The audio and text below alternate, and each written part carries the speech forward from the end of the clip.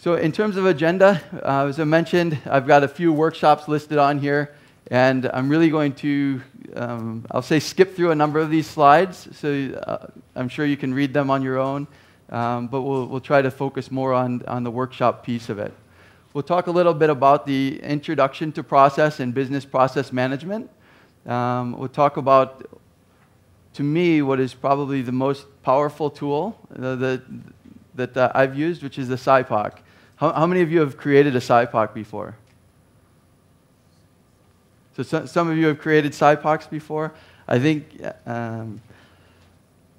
I've found that this tool can be so effective in so many different ways, and so I hope I can share that with you and walk you through some of those different ways. We'll go into a more detailed process map as well and do a workshop around that, looking at different levels of detail that we can go into. And then we'll talk a little bit about improving processes. So we'll talk about ISO certification and Lean and Six Sigma as just a few of the methodologies.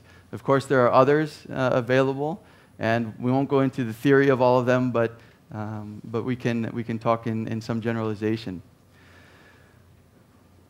One of the other things that I want to make sure, we may not have time to talk in detail, but is the importance of stakeholders.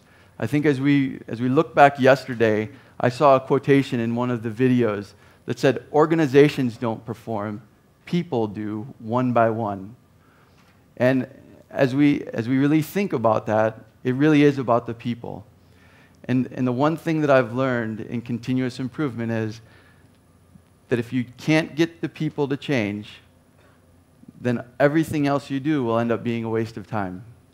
I've spent enormous amounts of time analyzing data sets in Minitab and doing statistical analysis. But if the people are not willing to change, if the right stakeholders are not willing to change, then all of it will be fruitless and wasted. So I don't want to underestimate this, right? Stakeholder analysis in continuous improvement is really critical. We'll talk also a bit about some lean concepts, Muda and Tim Wood, where we look at removing waste from processes. We'll also talk about the cause and effect diagram and how this can interrelate with the process maps and also value stream mapping. So the first part, I want to define a process, right? I think you saw a process definition on this on the last slide, and I want to go through and define a process, and then we're going to set up a small process, and I hope I can get a few participants to help me out with it. So what is a process? A process is a coordinated and standardized flow of tasks to convert a set of inputs into a specific set of outputs.